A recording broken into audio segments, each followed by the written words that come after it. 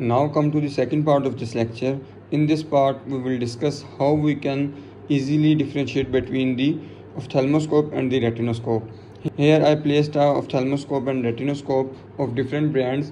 Brand means, for example, if you are using a phone, if you are using a mobile phone, the one brand is iPhone, the other brand is Samsung, and the other brand is Oppo. So brand doesn't matter.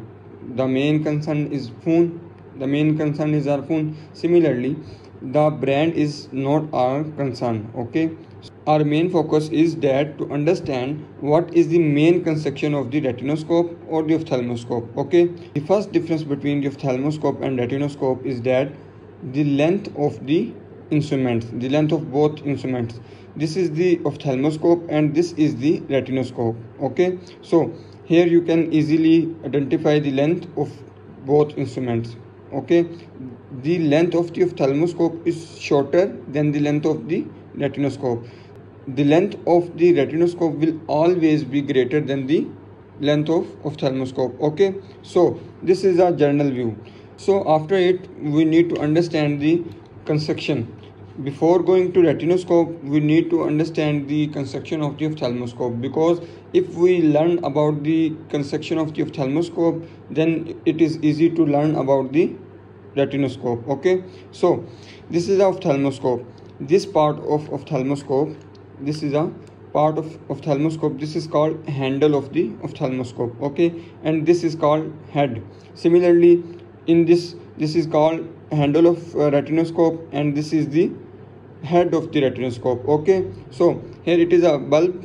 You can see here it is a bulb. Okay, in handle there are two things, there are two main things. If you open the handle,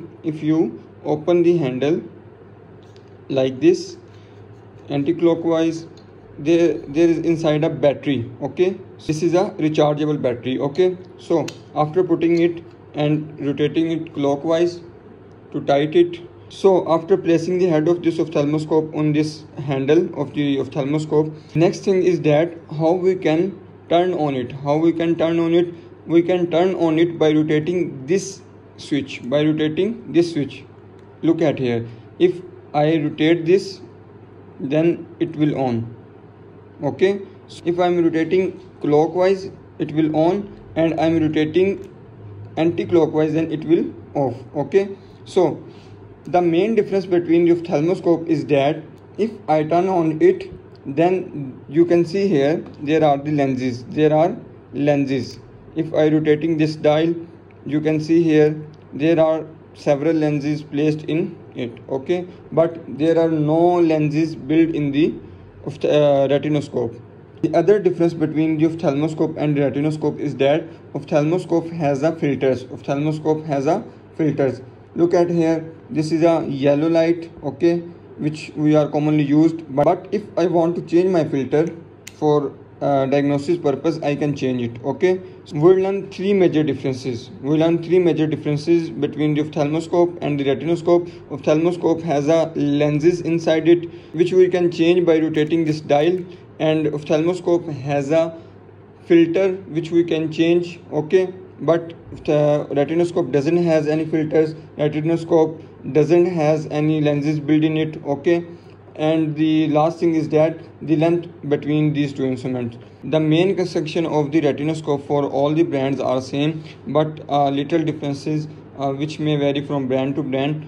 So if I rotate to turn on it, you push this button and rotate, then it will turn on. Okay, if you want to control the intensity of the streak, the light coming and hitting on this paper, this is called streak. The light coming from this called streak. This is streak.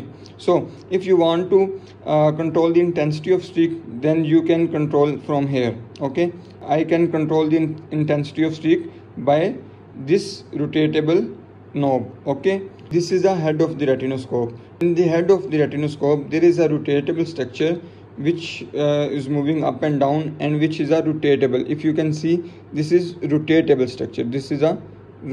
structure. So this structure is called sleeve of retinoscope. This structure is called sleeve of the retinoscope. Okay, so if I turn on it, and if I'm moving this sleeve down, if I moving this sleeve down, then look here, the light coming from this retinoscope is a divergent light, and this effect is called plane mirror effect. Okay, so if I rotate this sleeve, you can see here the axis of the streak will change. This is 90 axis and this is 180 axis.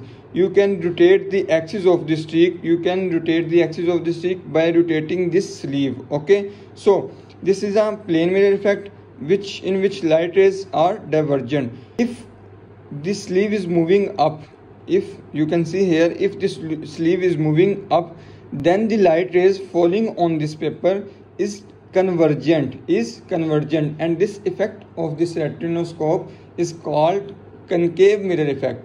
Okay, if the light rays coming from the retinoscope is convergent, then it is called concave mirror effect, and if light rays are divergent, then this is called plane mirror effect.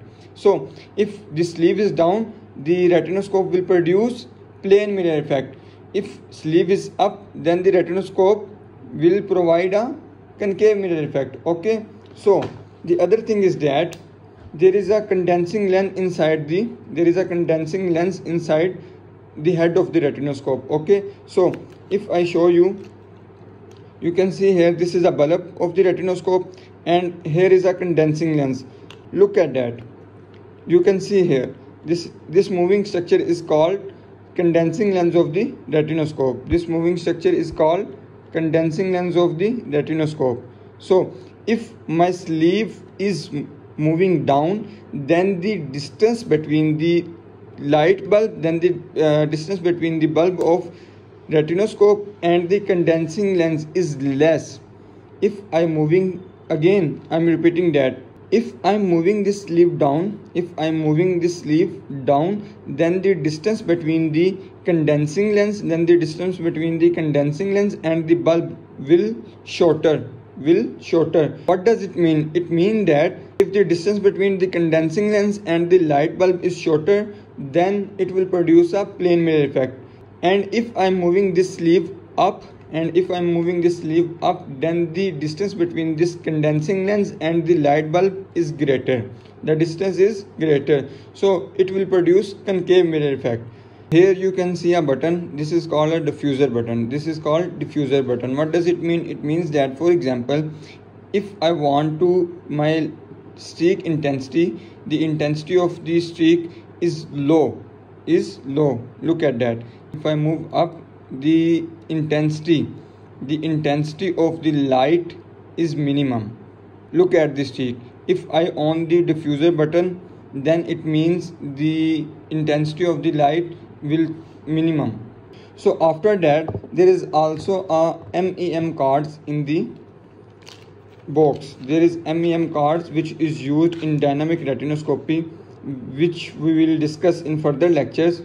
Okay, these are the MEM cards. These cards are called MEM cards, or they are also called fixation cards. Okay, they are used for the dynamic retinoscopy, which we will discuss in further lectures. Okay, I hope now all the things are clear to you. Now you are able to easily differentiate between the ophthalmoscope and retinoscope. Okay, this is all about the today's lecture. We will discuss further concepts in detail about the retinoscope in further lectures. Till then, goodbye.